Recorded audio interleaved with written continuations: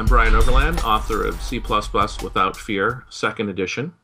I'd like to talk about object-oriented programming, how it works into my book, C++ Without Fear, second edition, what the approach is. And first of all, let's start with a brief overview of what it is and why it's important. I found that for the last 20 or 30 years, object-oriented programming has been the big buzzword in programming. It's being replaced now by some other concepts like rules-based programming. But it's still absolutely critical because now it's become the basis for Windows programming, it's become the basis for event-oriented programming, it's becoming the basis for network programming. All the new technologies are going beyond object-oriented programming, but they are now assuming that you know that. So if you have ambition someday to do any kind of serious systems programming or interact with any new technology, you do need to learn some of this stuff. The approach in my book is to simplify object-oriented programming, to clarify what it is, to make it less scary and less threatening.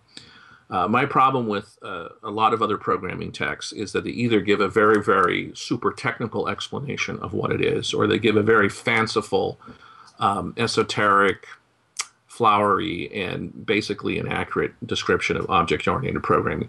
But basically what it is, it's a better way to organize programs when you're dealing with complex systems. And simply, it's organizing the code and the data together. Let me explain that a little bit briefly. Some of you will know exactly what code and data are. But code is the behavior of the program, and data is the information. So object-oriented programming is simply a way of combining data with the behavior that affects that particular kind of data. It's a superior way of organizing programs, but it's also a very difficult subject, potentially, because I found that to come up with an example that illustrates why it's useful, you typically have to write a program that's thousands and thousands of lines long. But there are some exceptions. And primarily, when you're interacting with a complex system or a complicated library that assumes it, you need to understand object-oriented programming. And so that's the approach in my book. First of all, to simplify it, to demystify the subject. I then go on to devote about half the book to developing an object type, which is extremely useful. That's called the fraction type. But the most important thing, ultimately, is that the object-oriented syntax is used as a basis for interacting with something called the standard template library. And when you get there, when you get to the standard template library and you use the object-oriented syntax to interact with this library, you'll find that this will simplify a large class of programming problems.